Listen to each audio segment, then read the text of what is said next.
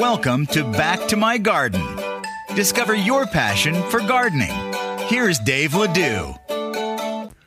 Well, good morning, good afternoon, or good evening, depending on where you are in the world when you listen to this. I'm Dave Ledoux, and welcome to another episode of Back to My Garden. And we have a very unique guest today, folks. Todd believes that a garden should make you feel like you've entered into privileged space, a place not just set apart but reverberant. He's a landscape and garden designer, as well as a former instructor of landscape design at Columbia University, and he has a brilliant garden blog at www.toddhaimanlandscapedesign.com. We have a ton to discuss. Please welcome from, I believe it's Lower Manhattan in New York City, Mr. Todd Haiman. Welcome to the show, Todd. Thank you so much for having me. I'm flattered. It's an honor.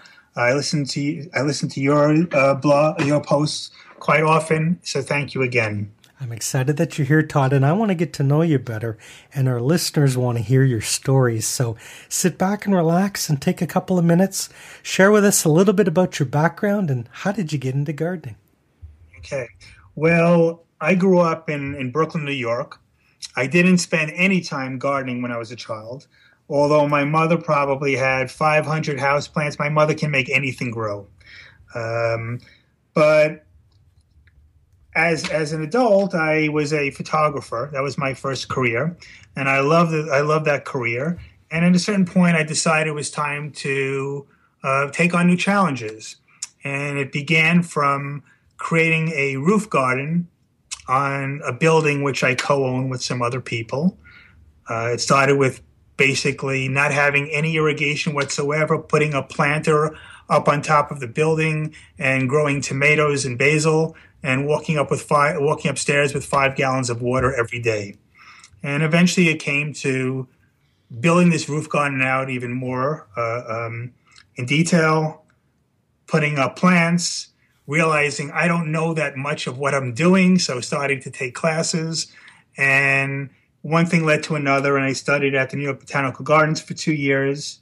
At that point, I said to myself, okay, this is the start of a new chapter in my life. I want to take learn even more. Where can I get more knowledge? And I decided to apply to Columbia University that has a landscape design master's. They were very nice, and they accepted me into the program, and that was just an incredible journey. I met with some amazing professors, some mentors who to this day I'm still incredibly close with. And I also believe that when you embrace education at a little bit later age, not when you're 18, 22, when you're going to college, you're just a lot more serious about it. And you appreciate it even more the second time around, at least for me. And at that point right now, I was very successful in terms of my academic career. I was fortunate. I won multiple awards. Columbia had asked me to stay on and help teach, and I did that. And at the same time, that was, I think, that was during the recession here. And nobody was hiring. Well, I did meet with multiple firms. Nobody was hiring. So I said, well, you know what? I had my own firm before. Let me try it again. I did that, and it just took off. And so far, it's been a great ride. I've been fortunate in some terrific clients and some great projects.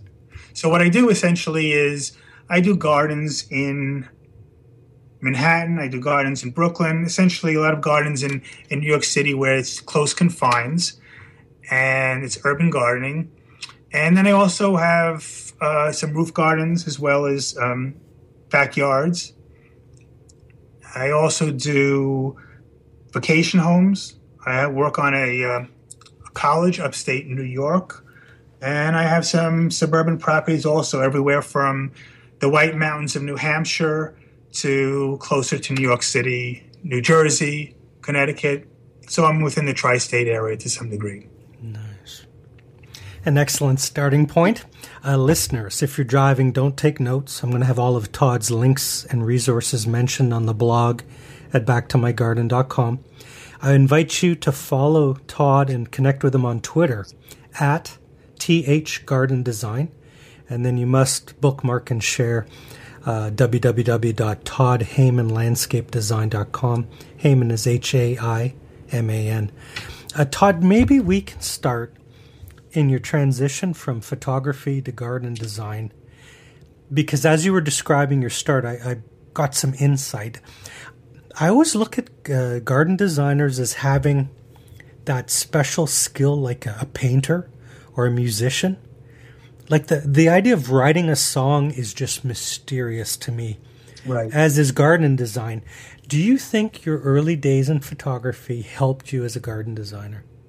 Well, without a doubt. Essentially what I did is I looked through a camera and I had to make these perfect images for advertising agencies, for Fortune 500 clients. But that was two-dimensional. When you think about garden design, landscape design, you're talking about 4 dimensions. Now, I say 4 dimensions. What do I mean by that? Well, obviously, it's 3-dimensional, but there's also the 4th dimension in this art. And the 4th dimension is time. When you design a landscape, it is not static. It isn't what it is today. You have to think about what it's going to be 5 years, 10 years. And that was taught to me by one of the professors I had, who has had such an effect upon my career and the way I think about it. His name is Darrell Morrison. He's one of the people who actually, I would say he's responsible for the native plant movement in this country to a large degree. He used to be the dean at University of Georgia. He ended up teaching me about plants and plant communities and the relationship between plants and nature. At Columbia. But yes, looking through a camera, which is 2-dimensional, to creating a landscape. And let's face it, you're creating pictures in a landscape. You're creating focal points. So without a doubt, it transitioned from one space to another. The other thing was that as a photographer, I would have assistants that worked for me. I would have producers that would help produce a shoot. We would have models and talent. We would have location scouts, makeup people. So it was a collaborative process, much like designing a garden is. I will create it for a client. I'll work with a client because even though what I'm doing is I'm creating a space, an outdoor space, which is an extension of the indoor space, an outdoor room, so to speak, all rooms. And to do this, I can't do this myself. I have people that do installations. I have masons. I have contractors, landscapers. I have engineers I work with, surveyors I work with. So there's multiple people you work with. So it's a collaborative effort. And truthfully, even though I design it, it's all these people that I work with that actually make me look good. So it's in one case, it's very much like making a film, I think. Man, great analogy, because you're really wearing so many hats, because at the soul of it, you're an entrepreneur, you're a job creator, you're building an economy, but you have to keep that artistic hat on. Yes, and there is this balance between art and commerce, which is always a challenge to have when you're creative and you're trying to have a business. You always have to balance the two of them. If you would be so kind as to go into your bag of tricks. We have a lot of listeners in urban settings all over the world, patios specifically, a lot of condo dwellers. What are some of your favorite ways of starting with that difficult small space? It must be incredibly challenging. Well, it is, but it's really no more challenging than any other space because no matter what you're designing, you always have constraints or parameters you want to work within. And what I say to clients is that I'm working with their needs, their aspirations, and their challenges. So how do you address all those things? Well, part of it is realizing that this outdoor room, in this case, it's an urban space, it's an extension of your indoor space. So what do you need outdoors? Do you want a barbecue? Do you want a place to eat? Do you have young children that you need a space for them to run around? Or is it maybe just a place, a show garden, or just this beautiful garden? Do you want to grow vegetables? So let's talk about what you need. Do you want privacy? So certainly in a small urban space, many people want privacy. And then you're limited by what the codes are. So for instance, in New York City, you typically are only allowed to have a 6-foot wall around your space. So how do you get past that? If you want a little bit higher, well, you can put it, they're saying a 6-foot wall, but that wall is a built situation. You can have a temporary situation by attaching maybe a lattice to it and letting vines grow up, okay? So that becomes temporary. So you can go a little bit higher than that. And let's not forget, if you plant trees, well, trees grow up high. Many trees grow higher than 6 feet. Most trees will grow higher than 6 feet. So think about that. And of course, think about obviously also if you're going to put something in, wherever it might be, whether it's an urban situation or a suburban situation, you always have to think about what is the maturation size of the plant you're putting in. So again, like I said to you, landscape is 4 dimensions. You have to think about what's this going to be in 5 years, 10 years. As a designer, if you had your pick, what's more rewarding, is getting that blank canvas of a new build or inheriting a well-developed older space to redevelop or redesign? Let me say that what makes me happiest is watching my clients walk into a garden when it's done. Nice. Or when it's installed, and seeing them enjoy it, because that's what I'm doing. I'm trying to make somebody happy. I'm trying to enrich somebody's life. You know, you could say that, what do you do for a living? I'm a garden designer. I'm a landscape designer. But really, my goal is to enrich other people's lives, and that's pretty cool to be able to do that to somebody. And nowadays, most people live very stressed lives, and you create an oasis for them. I know I'm not answering your question, but that's sort of the way I approach things. I really like that. The emphasis is on the client. I imagine you've had a few clients come to you almost at their wit's end or despondent. Yes, I actually did. One of my first clients, he, great guy, really loved this guy. And he had a suburban property. He was born and bred New Yorker, and he has a suburban property. It was approximately 6 acres. And let me put it this way. The slope on this was a 100-foot differential between the top to the bottom. Okay, so it was a complete slope. And it just leveled out at one point.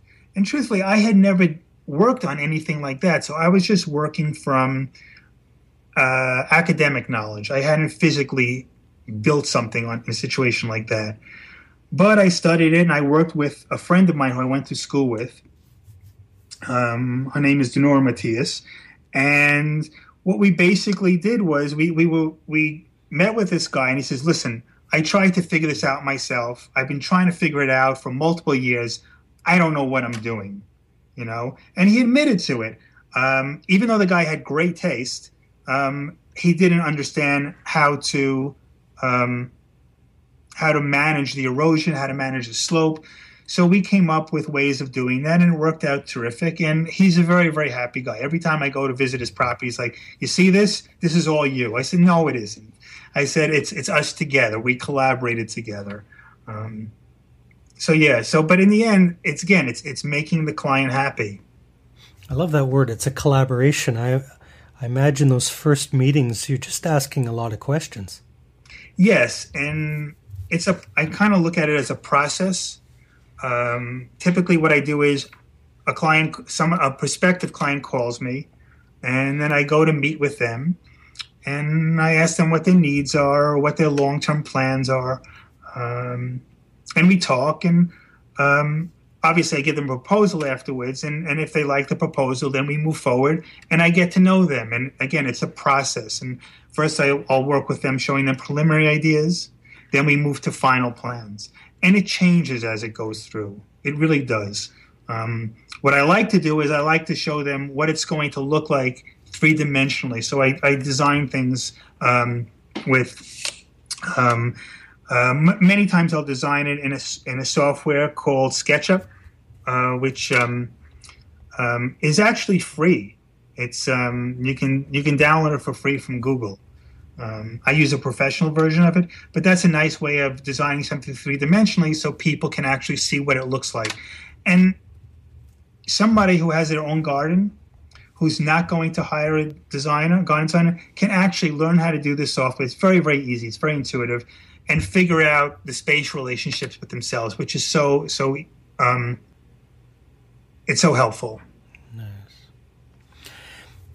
I've been listening to your language. I have the unique perspective. I get to interview garden designers, and the language you use is either visual or kinesthetic. You describe either texture and color and dimensions of a space, or on the other, the garden designers talk about the feel of a space or the energy of a space.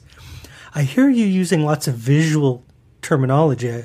You know, obviously with photography in your background, that makes sense.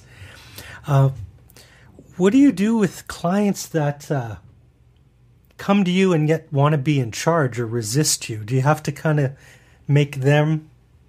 It's almost like the client is as much of a project as the garden? I don't fight with my clients because I'm designing a space for them. Some clients will say, go ahead, it's a clean slate, do what you want. And other clients, I'll come up with terrific ideas for them, but in the end, it ends up being closer to, what they had in the past, or what they envision, or something they might have seen before. And remember, this is, like I said before, it's not art, it's commerce, and there's a relationship between the two. So I will give a client idea, and maybe they'll go forward on it, or we'll work back and forth, and it'll be a mixture of what they want and what I want. I like to say that the garden, the space I'm designing, is for the client, but I design it like it's for myself, and in the end, there's a little bit of my soul in there when I walk away. The reason I ask such a direct question is a lot of listeners have teenagers or college-age kids. And I'm trying to raise the conversation of horticulture as a viable career path, as opposed to, say, sitting in an office under a fluorescent bulb in a cubicle for somebody who loves the outdoors. What would you say to somebody, nervous about pursuing a career in horticulture? It is a bit of to be honest about it, it's a bit of an uphill battle in that I go to London, I go to England every year to look at gardens, and the relationship between people and horticulture there, it's just in their blood. And there's an enormous respect for gardeners and people in horticulture there, whereas it's not really as much here. It's not a part of who we are. And maybe that's a part of the fact that for centuries, when the Brits were I wouldn't say conquering, but they were establishing themselves throughout the world, whether it was the American colonies, whether it was in India, whether it was in Australia, wherever they went, they built gardens to sort of feel at home. So it's part of their culture. It isn't so much here. And the funny thing is that the word yard, when we say our yard, really, if you look up the definition of a yard, in many cases, it's going to be like a place where you put a car up on blocks. Okay, it's a place where you store things. So I try and train my clients and say, your garden. It might be a yard now, but it's going to be a garden. It's going to be an oasis. But getting back to your question about horticulture, there's something very special about being around nature. And, I think people joke about the fact is, somebody said to me, I think it was, that you I hope I say this correctly, but who needs a therapist when you have a garden?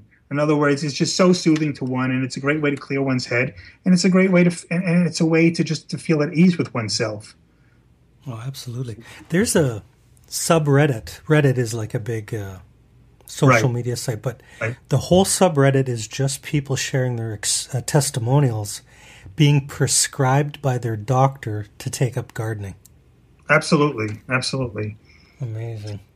Yeah. So, but I would think that having a knowledge of horticulture as we move forward with climate change, with the truth of the matter is that right now we're in an upswing in terms of our economy. So you have more and more people who are willing to spend money on their outdoor space. So I would think from that point of view, I say it's a good field to go into. Yeah, you garden in one of the most densely packed, wealthiest per square foot of land in the world. Yes, that's true. And I try and relate to a lot of the properties I work on. Like, for instance, the brownstones that I work on in Brooklyn. You're talking about a 100-foot deep by about 20-foot wide plot. That you have these beautiful brownstones that were built, or townhouses that were built like 1890s, 1905, that sort of range. And there's usually a 40 to 50-foot space, land behind the building, which is what is turned into a garden. So, and with the value of Manhattan real estate or New York City real estate being what it is, these are prime areas. So you put a wall around it, and everyone's cloistered together. And I like to think of these small spaces very much like a medieval walled garden, where, in the Middle Ages, the wealthy would sort of bring nature within the walls and put these walls up to keep, what can I say, the riffraff or the commoners out. And that's really what's going on a lot in the city, is that you end up having these spaces where you have to bring nature in, and you have to create a sort of like a false sense of nature. I love it. Our time is flying by, Todd. I just glanced at the clock, and that was the time. And I did want to tell you one thing. Please. That your podcast has actually connected me with somebody. It's a very funny story. When you first said to me, would you be interested in speaking? I looked at your podcast, and I started to listen to it some more. And I listened to the one that you had with Catherine Alto, which was a wonderful, wonderful podcast. Now, she and I were following one another on Twitter, and we really didn't know who each other were, other than we appreciated each other's thoughts and comments. And then as I'm listening to her, I realized I had met her last year at the Chelsea Flower Show in London. And I only realized that from listening to a podcast. So then we started to connect a little bit more with one another. So in a way, you sort of like brought us together. I love it. Yeah. I love it. Small. Well, it is. It's a rather intimate community of very wonderful people. Gardeners are incredible people. And they're very giving. They're very passionate. I like it. It's the time in the show where I drill you with 5 quick questions. It's like a rapid fire round where you share your wisdom and experience with novice rookie gardeners. And I try and do it succinctly. Go ahead. But I've changed the questions for 2015, so you have to stay nimble. Okay. Question number 1. What's the funniest or strangest or most outrageous mistake that you've made in a garden that you're willing to admit to in public? What's mistake have I done? Wrong plant, wrong place. Yeah. I mean, I think everybody has found that. The wonderful thing about gardening and horticulture is that it's constant learning. You can never stop learning. I love it. I guess in New York City, you get all 4 seasons, so you have to be particularly cautious because of the investment in certain plants. That's correct. We get all four seasons, which brings up another thing is the question is, can you build a four-season garden for somebody or for yourself? Because you have to have structure, because in the wintertime, in those gray days of winter, when you're looking out, you need to have something to see. So many people actually design a garden beginning with winter. So what's it going to look like in winter? Because we know it's easy to design a garden so that you have lots of flowers in spring and summer. So try to make a garden that looks great in wintertime. Wow, that's wisdom. I like that. You could Google all day and not figure that one out. All right. Question 2. This gives us some insight into you personally. Is Todd, if you were only allowed to grow one plant next year, what plant would you have to grow?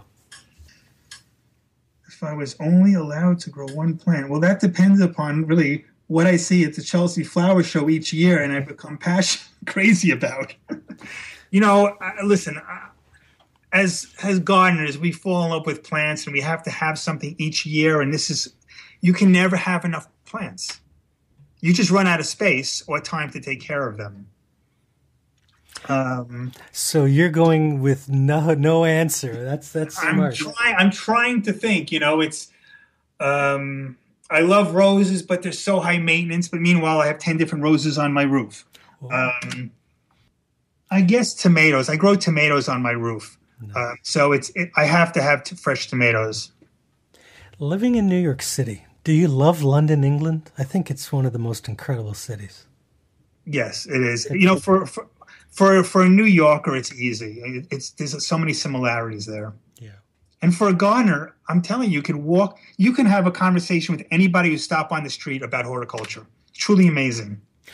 I'm exaggerating, but yes. I try to explain to my friends, like after, say, soccer and rugby or football and rugby, gardening would be their third sport.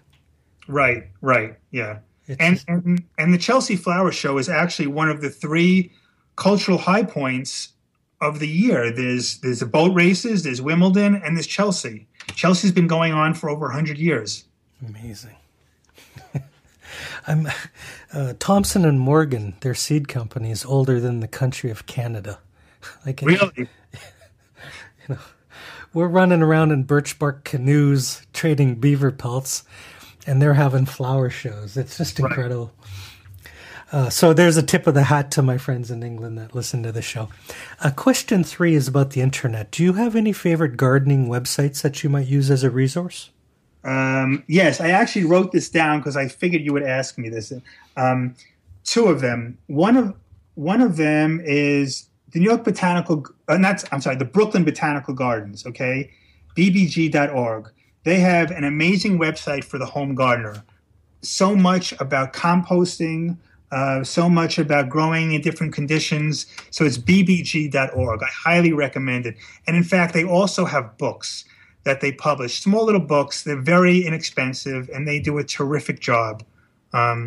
Books on tubers, books on tomatoes, books on roses, books on native alternatives to invasive plants, things like that. Outstanding. So that would be one.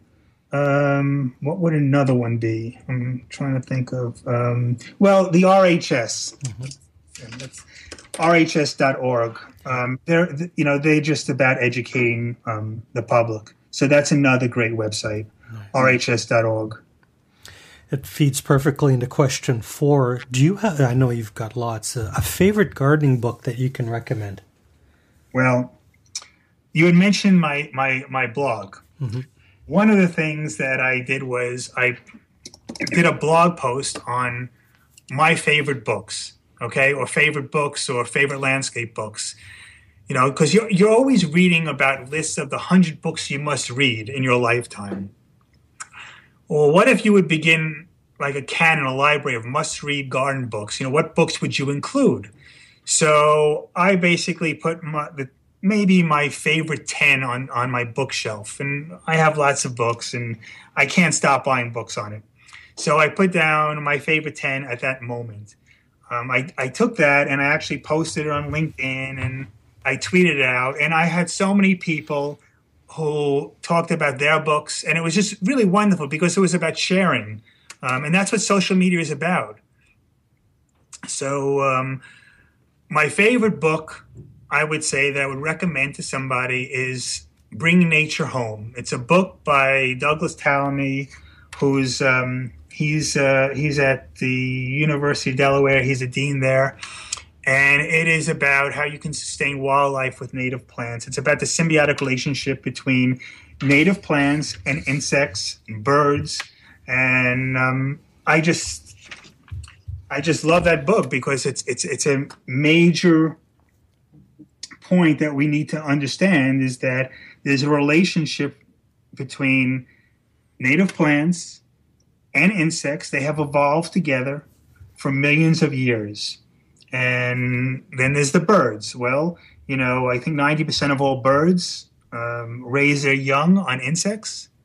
It's about planting certain trees, native trees like an oak. An oak supports, I think, 500 species of Lepidoptera, and which would be moths and butterflies. Whereas something like a Zelkova or an Ailanthus tree, I think they do support two different types of butterflies, or none whatsoever.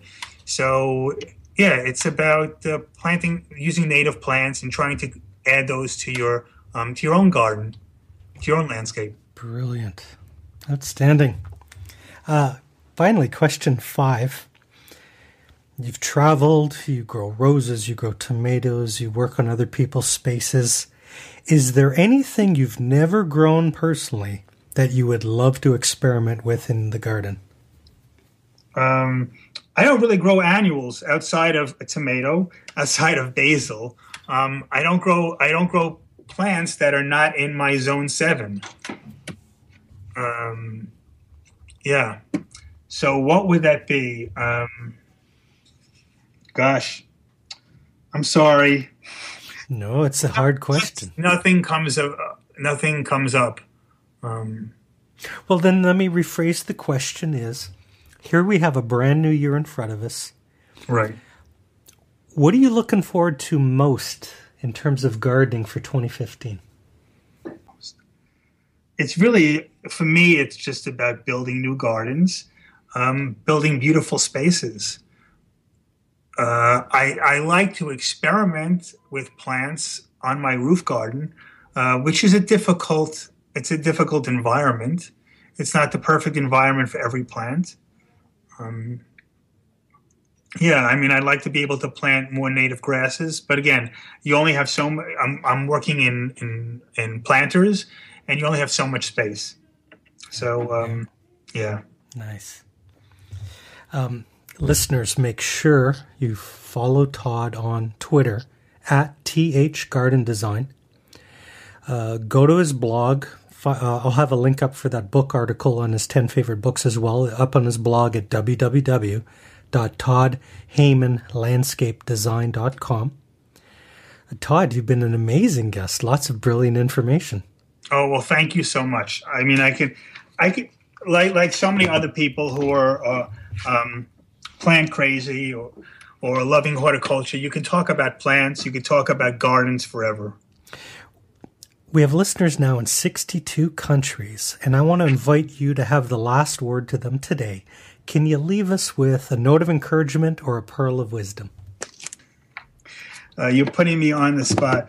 I would just say to embrace your passion, and people who like gardening or think that they like gardening but feel that they don't have a green thumb, it's not about having a green thumb or not. I believe it's just about doing a little research and putting the right plant in the right place. And everyone can be successful if you just do a little research and say, okay, where is this plant most comfortable with? And think about where that plant actually grows in nature. You know, if it's an understory shrub, if it grows underneath the canopy of trees, well, then it needs to be in part shade or shade.